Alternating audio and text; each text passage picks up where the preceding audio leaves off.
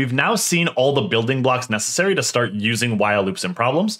In particular, we're going to start trying to combine while loops with for loops in whatever configuration we can think of, and also try to combine while loops with while loops and see what happens as these things get intermixed with what we've studied previously. So the thing we've always done in the past is we've started by analyzing the innermost loop. We did this before by analyzing the innermost summation. However, first we're going to try to analyze the innermost loop. In this case, the innermost loop looks like a while loop.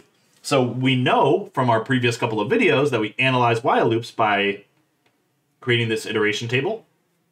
So my variable for my while loop here, I need to be careful, is j.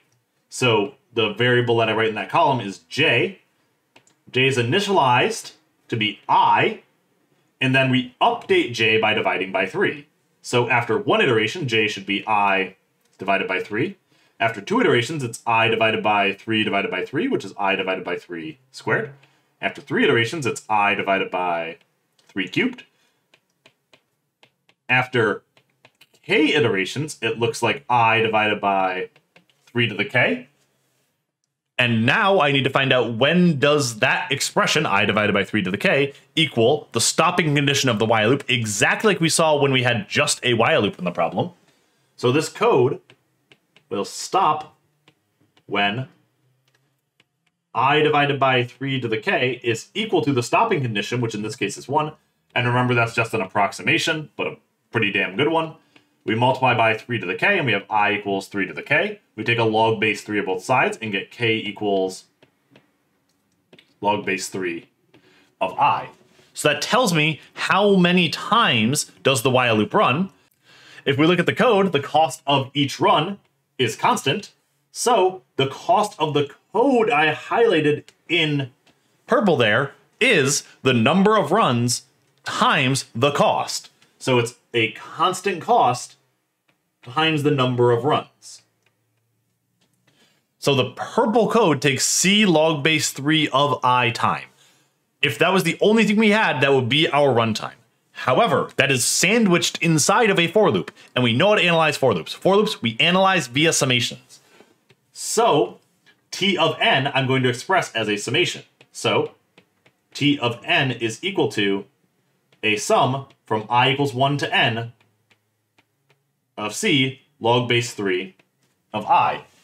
And now we have a summation to analyze. This is much more familiar territory for us. We can now analyze the summation by bounding it above and below. So let's work on that. We need to bound this above.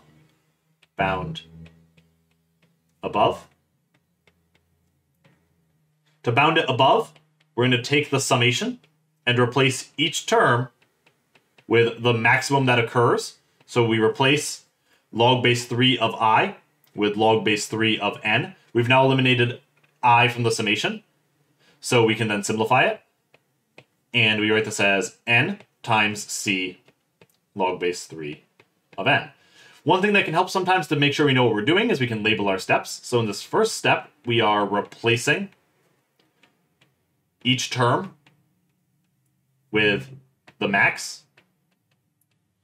In that next step, we are simplifying the sum because I no longer appeared inside of the sum. So simplify sum. And therefore we can take the sum and c log base 3 of n and multiply by the number of terms.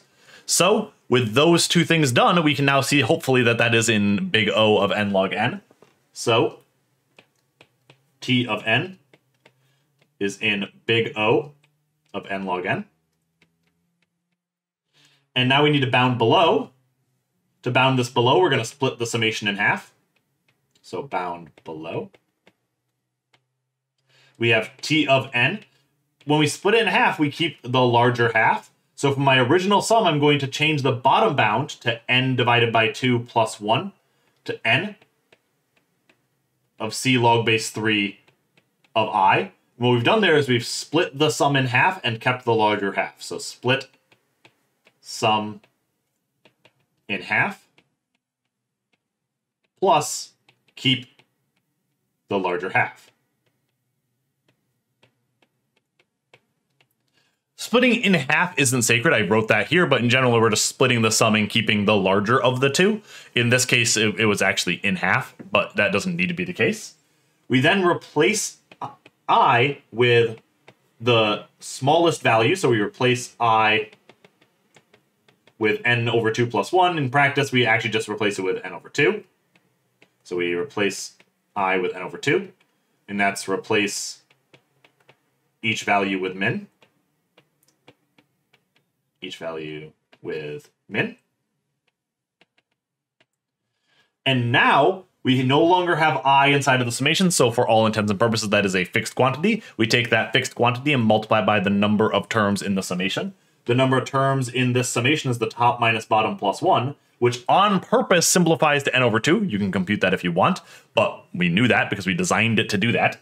So this is n divided by 2 times c log base 3 of n divided by 2. And now we've done this a couple of times. We can replace that n divided by 2 with radical n. So we have cn over 2 times log base 3 of n to the 1/2.